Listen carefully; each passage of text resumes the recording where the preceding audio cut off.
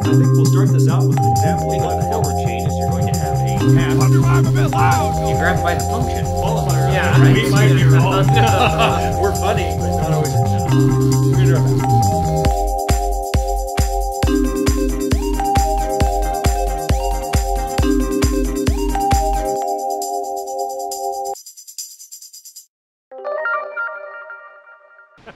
Target behaviors. I think. Wait a minute. I don't know. Target behaviors, yes. We have to think about target behaviors. We all know what they are. It's the behavior that you're going to choose to fix or fix. It's a totally inappropriate way to think about behavior, but I do anyway. Sorry. So we have to think about target behaviors. We have to think we're going to choose one, so on and so forth. It's the behavior we want to change. We want to try to habilitate the person. Remember, habilitation is simply just teaching that person, in other words, to expand their repertoire to maximize reinforcement and minimize punishment. You got short-term and long-term, anyway, all that stuff. So maximize reinforcement, minimize punishment, that's habilitation. So when we choose a target behavior to habilitate, when we want to try to get people to improve, then the end result is that we have some considerations we need to take into account. The first thing is social relevance, right? So we need to choose a behavior that's socially relevant for this kiddo, or adult, or that. You know, the examples always end up going with kiddos, but they don't have to be. I don't want you to keep getting sucked into the idea of just that this applies to kids and dogs. It applies to everybody, all right? The examples are sometimes easiest when you're thinking about kids, but it doesn't have to be. So with social relevance, we got a lot of things we want to worry about. Number one, is the behavior that you're trying to teach age appropriate? Is this a skill that should be done by a 3-year-old, or is this a skill that should be done by a 30-year-old? You know, I think that as a parent, that's one of the more challenging things sometimes. You got a teenager running around, you want them to be adult, right? And like an adult, but they're 13 or they're 14 or they're 15. Let's keep the behaviors age appropriate, right? So other important ones here, cusps, right? So is the behavior we're going to teach a behavioral cusp? In other words, if we teach this one response, does that then generalize to a new setting? And more importantly, when they have that new skill, does that open up the door for more skills? You know, I think one of the good ones is attending, right? So if I'm teaching somebody to attend, that teaches them a skill that can be useful in many environments, right? Another one would be a pivotal behavior, which is very similar to a cusp in the sense that the training of one skill affects other behaviors, right? But what we're talking about here is that training of one particular skill will affect other responses indirectly. How they may try some modifications to other responses based on the experience or the repertoire that they have now developed with another response. Okay? So pause. Running on idea.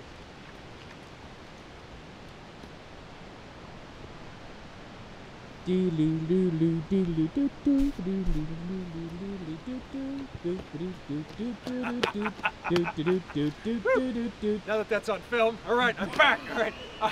So is this behavior a necessary prerequisite for other ones? I mean, if I want to learn, let me think. We got a river around us, kind of on both sides. We're on Canada Island right now, and if I want to learn, if I want to swim, if I want to kayak, I should probably know how to swim. Maybe it'd be a good idea, right? Necessary prerequisite, maybe not the true necessary prerequisite, but you get why I give the example. So those types of behaviors are good ones to change as well. Oh, if you're going to reduce a behavior, let's think about, so we're going to suppress one, right? So punishment, right? We like to think of it as suppression a lot in the field because it doesn't really completely get rid of a behavior, it just suppresses it for a while. So if we're going to suppress a behavior, we better make sure we address the damn function. And by that I mean that stuff's going to pop right back up in there, so you better teach a socially appropriate response or one that's functional for the person. So you're going to suppress a behavior, you got a set of reinforcers that are sitting there that are trying to get to that behavior that's been suppressed, right? So you better put one in its place that attaches to these reinforcers. Now you locked out one in place, you got yourself a DRA, a DRI, whatever the heck we're talking about. But the point being that you're going to suppress one, you're going to put a replacement behavior in. Another issue, we are not just talking about talking. I can talk, and that's one type of response, but talking isn't doing, knowing isn't doing. Just because you know something doesn't mean you do it. Look at all the MDs out there that still smoke cigarettes. In fact, I'll bet a bunch of you smoke cigarettes or whatever it is. As a result, you probably know about it. I bet you can tell me all the bad things that will happen to you if you continue to smoke, but yet you continue to smoke. Doing and talking are different things. So our behaviors that we're concerned about, the ones that we need to focus on aren't just telling me that you're going to change. I want to see you actually change. Okay? I'm going to check on something else again.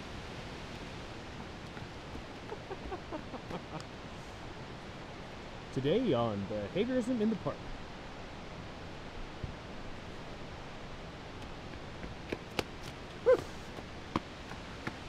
And one last one here before we get into another subtopic. We're going to focus on behaviors, not outcomes. All right, so maybe my outcome is to lose some weight. I'm getting a little tight in my suit here. Oh, right? So I'm going to want to lose some weight. Is that a behavior? You better be shaking your head. You bet right now, shake your head. Out. It is not losing. You are nodding your head. I said shake your head. There you go. All right, well done. All right, reinforcers, clapping, clapping. Anyway, so outcome. Losing weight is an outcome. It's not a behavior. What do I need to do? I need to exercise. I need to eat healthy, and maybe I need to try. That was kind of weird, but anyway, you get the idea. If I can teach myself to exercise, I can teach myself to eat healthier, and I can engage in appropriate responses that might lead to weight loss, which is an outcome, right? So we focus on behaviors, not outcomes. So one of the other things we need to worry about then when we're choosing our target behaviors is the relevance of behavior rule, right? So we're not going to teach somebody just because we can teach them something in the lab here, in a clinical setting or whatever. We're going to teach something that's relevant for them. In other words, we're going to teach them a behavior that has reinforcers available in the natural context, right? So we're going to teach them a skill that becomes useful for them, relevant, because in the natural environment it's going to get reinforced. We don't want some artificial thing where they're just getting behavior for behavior's sake. We want to make this stuff functional for them. So we also have to worry about prioritizing. So we've just talked about some of the considerations with the types of behavior that we should choose. We want to think about prioritizing as well. So number one, is this behavior harmful to the individual or someone else? If it is, fix it now, and I mean now, and use whatever technique you've got available to do it. Fix it before it stop that behavior from happening before somebody gets hurt, all right?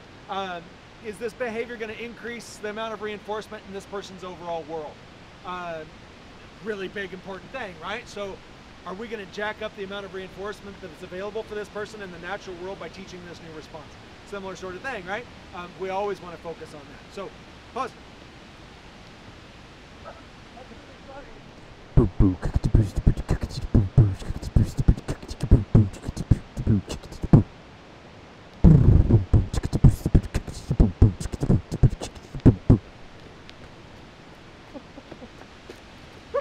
Unpause. I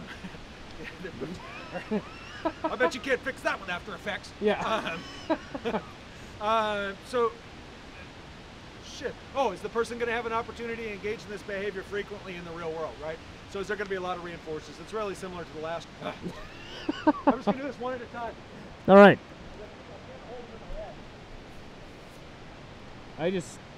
This is known as the BCBA shuttle run. Long-standing and skill development. I got two. Long-standing and skill development. All right. So how long-standing has the behavior been? If it's been there a long time, maybe it's something you need to change. Or if it's new, but it's really serious. You're sitting at 2.5 minutes of long-standing. Sorry. So is it long-standing behavior? Has it been a problem for a long time? Or is it not? Right? You can argue both ways on this one, right? If it's long-standing and harmful, you better fix it. But if it's brand new, it might be really easy to fix, okay? Which made me forget my other one. I have a new behavioral problem today as I can't seem to remember my lectures, which is why this is going to be the most cut up video you've seen out of all of our behavior beast stuff. I buy. I think we need to move our book closer. We should move the book closer. It's too wet. It's dry there. Right there.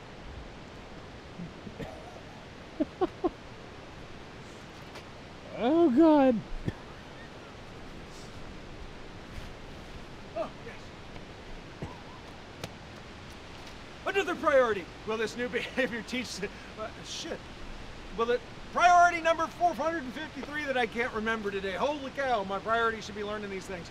Now, is the skill that you're going to teach them, that you want to teach them, or is the problem behavior, is addressing that and habilitating that response, is that going to help them become more independent individuals in their world? There's another priority that you want to focus on.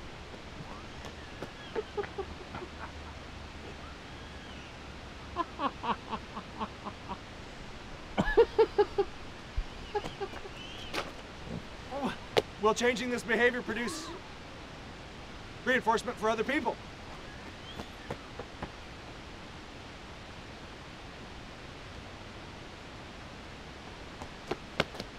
Will changing this behavior reduce negative interactions with other folks? Maybe reduce the amount of punishers that the person's experiencing. Hopefully increase reinforcers, which is another priority.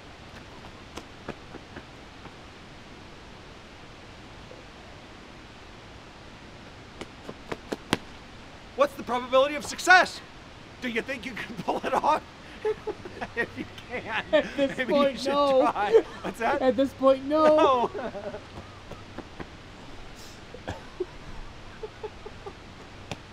And the very most important one for us here at PsychCore is how much will it cost to change the behavior? Is it going to cost an entire lens because it's raining a bit today, as you can see from my suit coat?